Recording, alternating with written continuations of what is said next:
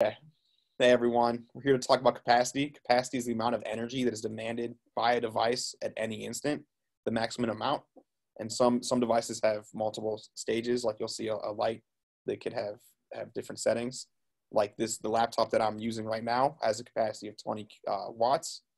It's not on 24/7, so it's very different. It's very important to understand the capacity has nothing to do with actual usage.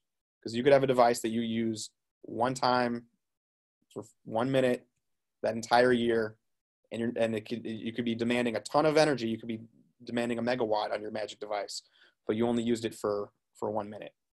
And so capacity it has 100% to do with potential. And another step back is capacity is measured in watts, and watts are just amps times volts. So if you see a device and you see how many amps and volts are on there, you could just multiply those two suckers, and you'll get the watt.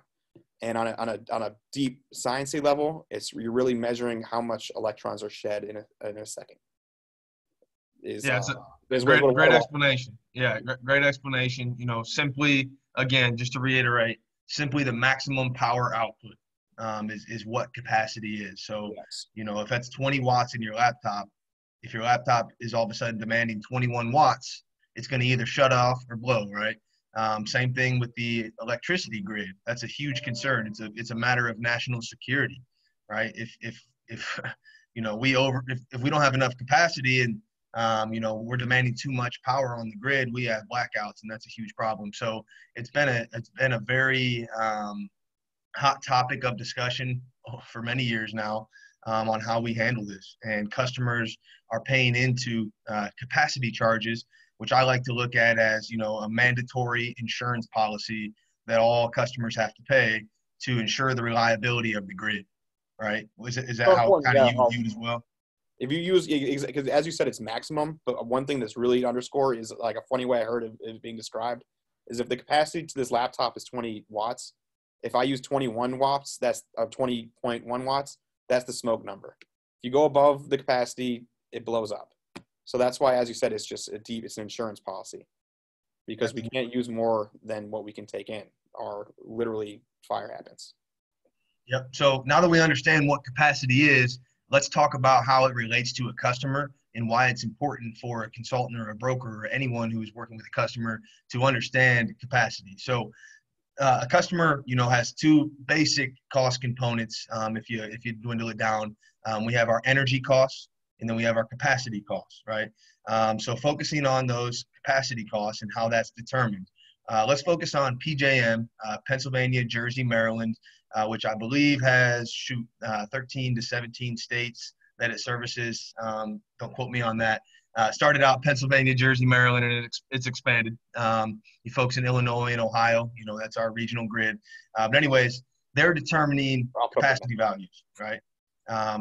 They're determining capacity values, and how they're doing that is through an auction process. Okay, that auction process is where all power generators within PJM are submitting their best price for that auction. Right, they want to be the winning bidder, and that whoever the winning bidder is determined by PJM, which they're looking for the best interest of the customer. Truly, they're a not-for-profit organization. They're looking for the best interest of the customer, the best interest of the grid. So they're choosing the best auction. And then that gives us our set auction price. But each individual customer is going to pay a different amount depending on how much electricity they're demanding from the grid. So your capacity costs are evaluated off of two things: the auction price, right? And the contribution that you're putting in on demand. So that can be looked at as your peak load contribution, many times abbreviated as PLC, peak load contribution. That's evaluated in a few different ways without getting too far into the weeds there. Simply, we're looking at typically the hottest days of the summer, the days that have the most demand. Your meter is being read to determine your PLC value, to see how much electricity you're demanding from your meter. Not how much you're using during the day, how much electricity your meter is demanding at that single moment. And that's how your capacity is determined. So capacity costs and energy costs make up a customer's total energy costs. And the equation that you just explained of so one side you have no control. The auction, as a consumer, basically have very little control unless you want to write your congressperson. But how much you use during your peak demand, you actually do have control of. And there are strategies to reduce that side of the equation.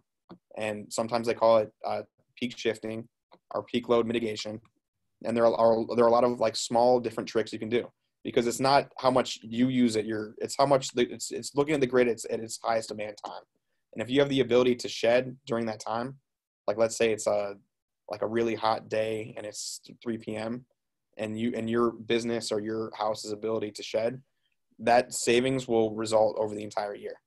Because on that side of the bill, the capacity side of the bill, they're looking at, yes, your annual capacity PLC, which is like an annual number that they designate you at the end of the summer. And they say, here's your number for 2020, and we're going to multiply it by the real life auction price of the month. And so once you're tagged with that number during the PJM period, which is May to September, right, Ryan? Once again, don't quote me on it. I'm almost positive it's May to September. I believe, let me double check. I have it in my notes here. Yeah. Let's go. It's June 1st through September 30th. So yeah. May 31st to December. You're right. Yeah. Yeah, something like that. But that's the period they're looking for. But once in that period, it really isn't. It is science-based, but it isn't a hard science. It is the government. Literally, they're giving you a tag, and that tag for the entire year is going to be carried over and multiplied by the auction price. So and that number could be from 10 to 50% of your bill, depending how efficient or inefficient you are. And so it's really key to kind of, if you can, it's really key to shed.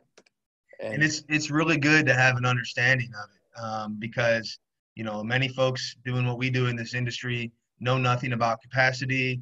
And even if they do, they don't want to confuse the customer. But that's not in the best interest of the customer. You know, they need to fully understand their costs. For a lot of reasons, it's going to make it easier for you to do business with them down the line. For example, you have them at a 4.8 fixed rate that's coming up for expiration. And you have all intentions of getting them the best number that you can. But their capacity value has changed from the previous time you evaluated this. So their costs are automatically higher, and it doesn't really matter where the market's at. Their price is higher. So you need to be able to effectively explain that to the customer so they don't think you're just trying to raise the price on them. They need to understand, hey, my capacity is higher. That's why my rate's higher, right? And now when the customer understands that the rate is higher because of their capacity, they say, well, what can we do about that? And you have the solution.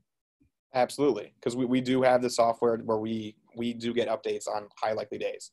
And we always overcount, where we'll send out like 10 to 12 alerts, because they don't tell you until after, unfortunately. So to be safe on the government, we over-deliver. And speaking to what you were saying, Ryan, that is one of the most common things I hear from customers and from agents is, wait, why am I getting 6 cents for this customer when this other customer I'm getting 4.5? And it's a lot of it is due to capacity, because that could be 10%, or as I said, it could be 50% of the bill. And right. So, and a simple example of how, a business could manipulate, their capacity is by, let's say, an industrial site that has, they have 2 shifts. They've got a morning shift, and they've got a day shift. They don't have a night shift. But in the morning, they're firing up their machines right during peak hours, right? They fire up the machines right in the morning, and that's when, peak prices are in play from the utility. So not only are they paying more from the demand during that time, they have a higher likelihood of their peak load being read during that period. So if we can make a simple adjustment and say, hey, fire up your machines during a night shift instead of a morning shift. Sure, initially that might seem crazy to a business owner. No, I'm not gonna change the way I operate my business. But then if you can show them a dollar amount that they'd save by simply firing up their equipment at a different time or turning it down at the right time, their eyes are going to be open to the possibilities. So it's a case by case situation, but a lot of times it's as simple as, hey, what time do you fire up your machines? It really is just being a detective and just kind of working. A big part of being an energy agent is just kind of working with what you can and not expanding those limits. For instance, if they have a backup generator, that's something too that you could use to fire that up during peak hours, and so you're not 100% reliant on the grid's energy. You're right. producing some of your own. Or maybe this is an incentive to buy a backup generator because their capacity price is so high. And so, and they're really lucky. And I see this often where like they were under construction during the summer, and so their cap tag is 0. And Yep. so in that case, what you want to do is lock them in with a supplier that will lock in the capacity tag and not adjust it when it changes. Yes. Yeah. Absolutely. And that's something to be mindful of. There are suppliers out. I mean, suppliers have different approaches on how they handle capacity. They're on long-term contracts where the tail end of it has an unknown capacity amount. Many suppliers are lowballing that to make the pricing more attractive, and then they're making up for that on the back end. So you don't want to be managing a client that is, all their savings are being diminished on the back end because the supplier you arranged them with had no idea what their capacity was going to be, and they're passing through costs. So very important to be mindful of. Absolutely. And it's always, just always look for things that don't look right and then ask why. Like if their capacities are like is so low, it's like, why? Or do they have generators, or were they under construction? Yeah. Be a detective, like you said. Yeah. And then, and be an advocate, and knowledge is power. And, Right. That's capacity. Yeah, absolutely. It is capacity.